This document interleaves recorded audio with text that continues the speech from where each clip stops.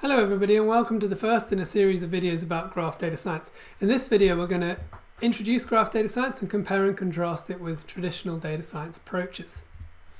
So it helps to start off with defining what data science actually is. So there are lots of different definitions that we can use, but for the purpose of this video we're going to be working on the definition that data scientists are using data to try and answer some questions or explain some outcomes. And there could be lots of different ways that they could do this. There's no specific one way that's the correct way. So perhaps we're loading data into pandas and doing some descriptive statistics, or equally we could be doing some sort of visualization approach by loading the data into a tool like Matplotlib perhaps, or equally we could be building a machine learning model using scikit-learn.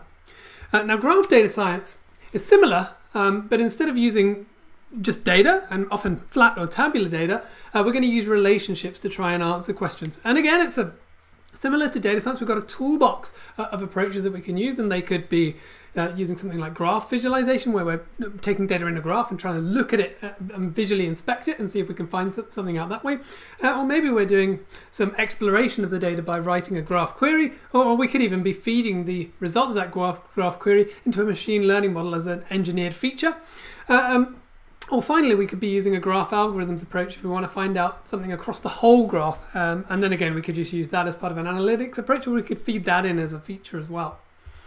And so generally, graph analytics approaches fit across this spectrum of local pattern-based approaches to global computation approaches. With the local one, we know what we're looking for and we're trying to make some sort of decision, but we need the query to help us work out what that decision should be. And so we might be working on a very narrow part of the graph. Whereas over to the right-hand side, where we've got the graph algorithms approach, we maybe don't know what we're looking for, but we're trying to understand the overall structure of the network. Like, tell me what clusters are in there, or who are the important nodes in this graph. And we're sort of doing more of a global analysis. And so that's the end of our introduction to graph data science. In the next video, we're going to learn about the applications of graph data science.